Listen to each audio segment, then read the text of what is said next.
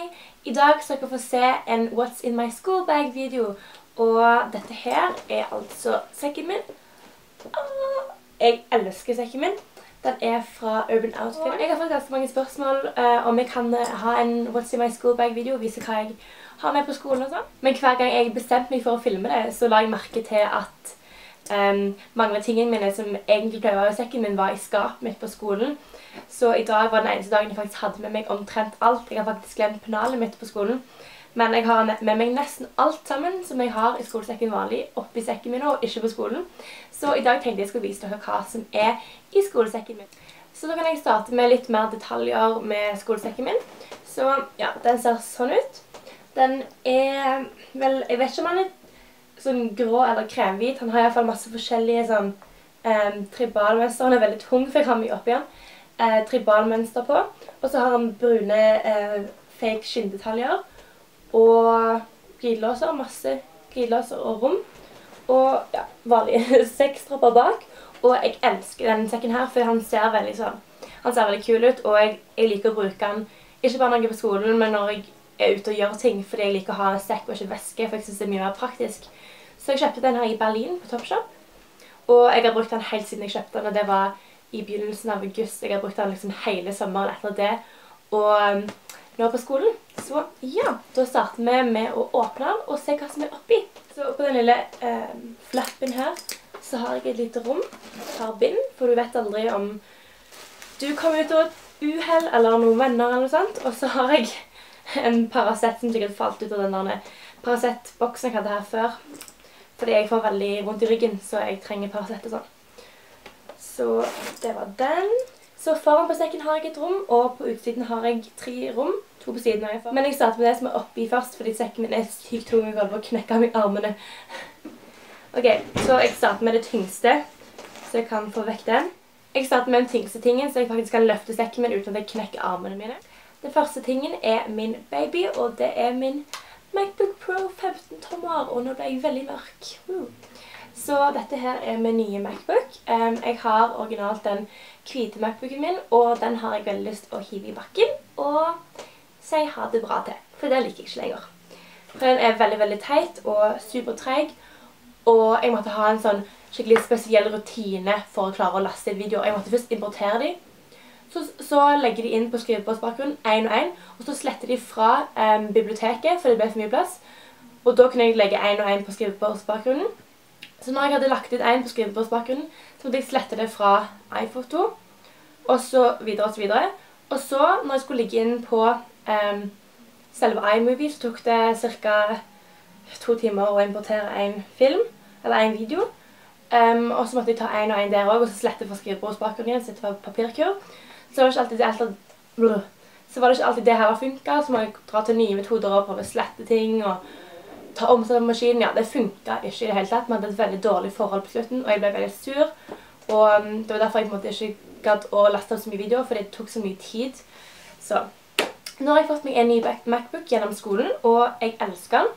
Den er stor, den har masse plass. Jeg får lastet opp videoer så mye fortere. Og så har jeg 2 sånne små sommerfuglting, fordi pappa har en sånn 13-tommer, mamma har 15-tommer, og jeg har denne helt lik som mamma. Så greit å ha noe som den er ikke så helt like som alle andre, og i klassen min har jeg med like MacBooker. Så i går så hadde jeg en liten tørrshampoo-accident, fordi jeg skulle spraye med tørrshampoo. Og så hadde jeg ikke noe vindu åpent eller noe ting, og så satt jeg liksom her sprayet jeg håret mitt. Og så stod datamaskinen min der. Hele rommet mitt ble fullt av tørrshampoo-støv. Jeg kan se om jeg finner noe som fortsatt er der. Jeg vet ikke om jeg kan se det, men hele dataen min ble kjempehvit. Hele her ble hvitt og pulvete, og hullene mine, alt sammen er helt pulvete og hvitt. Det var litt sånn tabbe av meg, men uansett. Så ja, så dataen min ble sånn hvit, men jeg klarte å redde den, tror jeg. Ok. Så se så bakgrunnen jeg har. Og så har jeg bare masse programmer, som Word og sånn. Jeg nettopp lastet det ned. Og 3 forskjellige mapper. Så det er ikke så veldig mye spennende å se inn på dataen min akkurat nå. Men det er for min elskede MacBook Pro, og ja. Ok, så nå var ikke sekken min så veldig tung lenger. Så det neste jeg har er min notatbok, Og dette er en sånn 5-fags notatbok fra Libris. Det passer veldig bra for meg at det er 5-fags notatbok, for jeg har 5 fag, så det passer veldig greit, så jeg trenger ikke kjøpe en ekstra, liksom. Og jeg er veldig systematisk når det gjelder notater, for jeg hater liksom, hvis noen sier bla bort til de notatene, eller et eller annet sånn, finn det. Og jeg må liksom bla mange sider, jeg vet ikke hvor det er, så blir jeg helt sånn frustrert, for sånn var det i hvert fall på den gamle skolen min. Så den er rosa og fancy. Og så først her så er det liksom 1, 2, 3, 4. Så har jeg skrevet norsk, engelsk, tysk, matte og naturfag, og det er de fagene jeg har da. Så på den første her, så jeg blar foran her, så står det norsk. Og alt det som er frem til den neste siden her er norsk. Med matte for eksempel, og her står det til og med romnummerne jeg skal på, for det er sykt vanskelig å vite hva rom jeg skal på. Så, ja. Så jeg har bare masse sånn, så har jeg masse sånn ark og sånn oppi her. Jeg bør kanskje få meg en ringperm til å legge litt flere ark og sånn oppi. Men jeg har i hvert fall den her, og den elsker jeg. Den er veldig, veldig systematisk og god. Jeg vet mange i klassen min også har den. Så, ja. Liker veldig godt den her. Den kan du få kjøpt på Libris, og jeg tror jeg kan sette den på et par andre bokhandler også. Så jeg tror du kan få tak i den overalt. Neste ting jeg har for å holde meg organisert er min lille mappe her. Den er bare sånn rosa. Jeg har ikke gjort noe med den egentlig. Så øverste her er timeplanen min, og denne timeplanen min, den kan virke litt uforståelig for folk som ikke har sett en sånn timeplan. Jeg fikk nesten hjerteinfarkt når jeg så den her, ikke bokstavelig tatt, men ja, dere skjønner. Fordi den ser veldig uforståelig ut, og det står mye sånn merkelige forkortelser og sånne ting. Men alt det som er rosa er liksom de tingene som jeg har da. Fordi med en klasse er vi med 2 grupper som har litt forskjellige ting, forskjellige dager. Så jeg har den, og så har jeg litt forskjellige ark her som jeg egentlig ikke trenger å ha. Sikkert drama, studieråd, litt forskjellige sånn ark og sånt. Ja. Og så har jeg planleggeren min, og den er kjempesøt. Den er fra Staples og har en liten full på. Jeg hadde akkurat samme i fjor. Det er den eneste type planlegger jeg liker, for jeg liker måten han er liksom lagt på, at den er sånn hardt ut forbi, og så at han har kart og sånn inni. Så den har en strikting, og så står det student, skoler og bla bla bla. Jeg har ikke begynt å fylle ut timeplanen min helt ennå, men det er i hvert fall sånn den er. Og så har jeg, ja, sånn dagkalender, jeg må si. Det er vel egentlig det heter. Og bak her så har vi et kart. Her har vi et kart over Australia, her har vi et kart over Kina, Russland, Brasil. Så det er jo egentlig et verdenskart i begynnelsen her da, men jeg bare bladde så langt. Verdenskart. Så har vi masse forskjellige flagg, og det er jo ikke veldig greit å ha hvis du skal plutselig vite et flagg, så bare blar jeg bak oss, og så finner jeg det med en gang. Veldig greit. Så jeg har den. Neste tingen jeg har er en vannflaske. Dette her er en gul Nike vannflaske, det er jo klart å si at den er gul. Min familie har cirka sånn 15 stykker av disse her. Jeg vet ikke hvorfor, vi bare har så mange. Jeg tror for vi har mistet så mange da vi bare kjøpt nye. Jeg tror vi har sånn 3 blå, 3 rosa, 1 lysrosa, 3 gule, så mange forskjellige, eller mange av de samme da. Så ja, vi liker veldig godt våre Nike drikkflasker. Og vi har sånn der en vanndispenser på skolen, så det er veldig greit. Vi kan fylle på vann og sånn i timene. Så, ja. Og så har jeg en urge, fordi at jeg er badass og drikker av og til brus. Unner meg litt brus på fredagene. Så ja, jeg har en urge-flaske oppi her. That was random. Så har jeg min søte paraply. Fordi det regner ganske mye i Stavanger, og jeg trenger en paraply. Jeg har faktisk en i skapet i dag på skolen. Og så har jeg den her i sekken min. Ja. Her har en paraply. Så har jeg antibac, fordi jeg er en antibac-freak, og er veldig forsiktig med bakterier som på hendene mine. Jeg vasker hendene mine med antibac hele tiden. Jeg har en i skapet mitt også, så det lukter veldig, veldig godt. Det lukter som manneparfyme, kjempegodt. Og så har jeg denne. Jeg hadde en sånn liten søt en fra Bath & Body Works, som med sånn der peach-lukt eller sånt. Men alle i klassen min brukte den opp. Så nå har jeg bare den her kjedelige tingen som svir veldig, for jeg har sår på tommelen. Som jeg sa, jeg glemte pennalet mitt på skolen i skapet, og det er et veldig, veldig søtt pennal, masse sånn cupcakes og sånt på rosa. Men jeg har et annet pennal her, som ser sånn ut. Det er rosa med masse sparkles. Og så har jeg oppi en kulepenn, et visk og en blyant, ikke så veldig spesielt. Som sagt, jeg har det kule pennalet mitt med alle de kule tingene mine på skolen. Så har jeg min awesome kalkulator. Og min skole er så kul at de lar oss låne kalkulator. Det er med andre skoler, men vi får bøker og kalkulator. Og det synes jeg er veldig greit, så man slipper å liksom kjøpe det selv eller leie det selv. Og den her er ganske kul og avansert, og jeg liker det. Og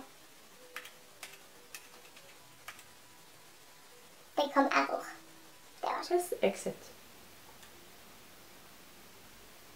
Jeg vil... Kom an, kom an. Jeg tror jeg har ødelagt denne tingen her. Så har jeg min meget overfylte sminkepunkt som jeg ikke klarer å lukke igjen akkurat nå. Så oppi her har jeg en vipptang, en concealer, en kost og mitt MAC Studio Fix Powder, og den kosten er til det pudderet her. Så har jeg en paint pot i Bare Study. En Eos lip balm. Essence Sun Club Oil Control Pink with a splash Soft and Dreamy Body Splash. Det er favoritt body splashen min. Jeg elsker den her. Så har jeg en under-øye concealer. Wow. Wow, wow. Lipglossen jeg hadde på meg i dag, det her er Essence Tint It.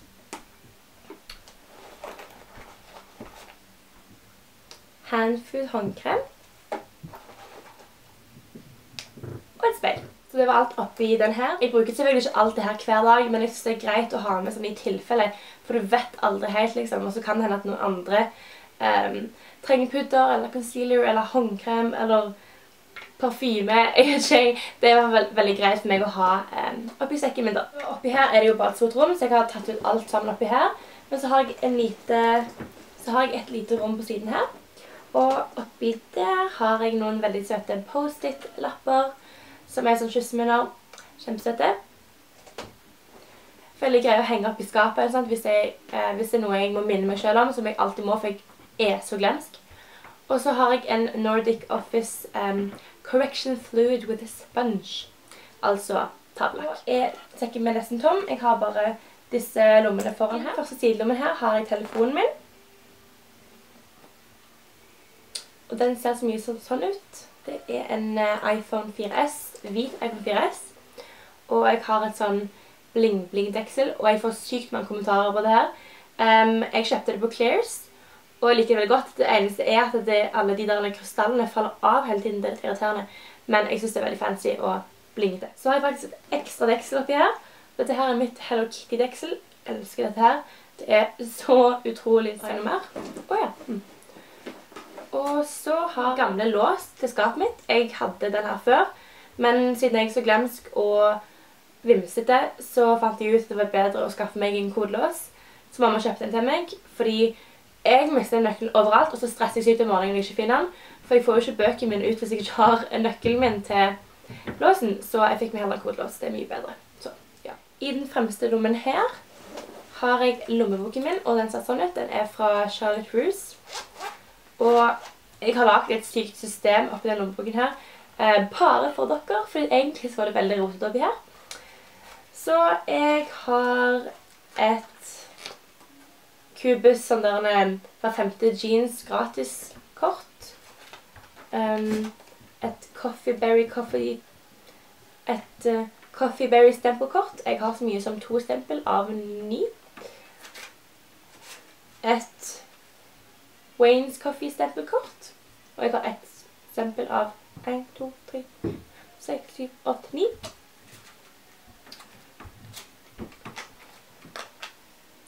Så har jeg et gammelt tennismøret skavkort, så jeg har sånn 20 kroner på det. Har jeg fjorårets Rått og Råde cashless kort. Det er sikkert litt penger på det også, men det kan jeg jo ikke bruke. Så har jeg sengelappen.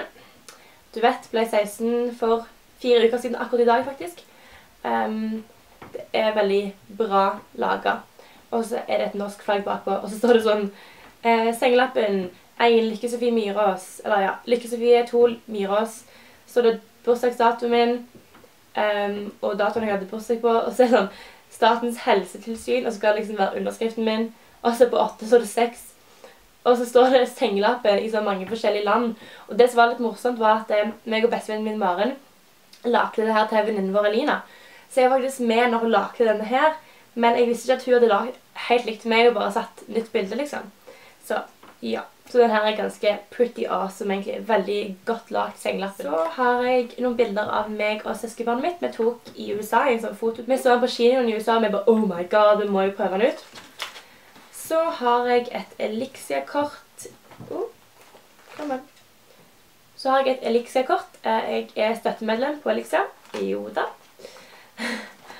Og så har jeg enda et hennesmøret skavkort.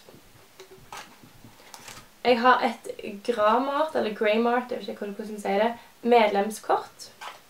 Og så har jeg mitt gamle Kongenparken ansattkort. Jeg har nytt et modell i bukselommen min, tror jeg. Så, ja.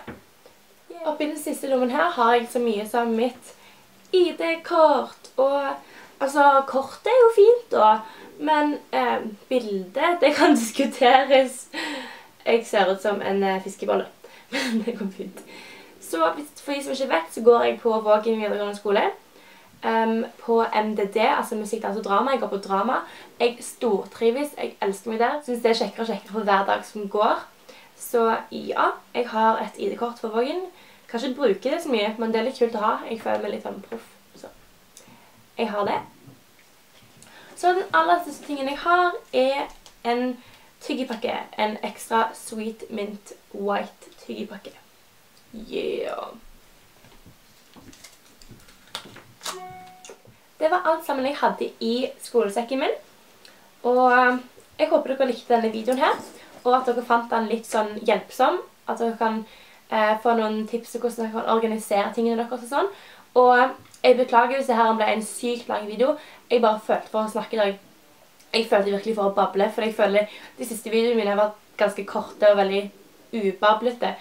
Så ja, jeg håper dere likte denne videoen, og det snakkes med. Ha det bra.